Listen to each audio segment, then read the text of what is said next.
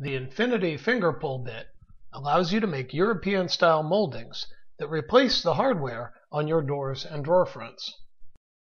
This bit is versatile enough to allow you to create 3 distinct profiles in the size you need. The primary profile of the 3 gets milled at a 20-degree angle off the vertical.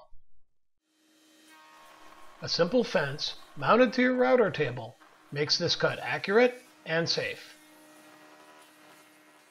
And they can be stained or painted to match your decor. The secondary pull profile is even easier to create. The stock is simply held flat on the table and run past the router bit. The third profile this bit can cut works really well with thicker stock. Stepped cuts across the router bit creates an extended pull detail with excellent finger clearance. Whichever profile you're using, a tongue or groove can be milled in to attach it to your stock. If you're after a clean European look with no hardware, Infinity's finger pull bit gives you the options to do the job right.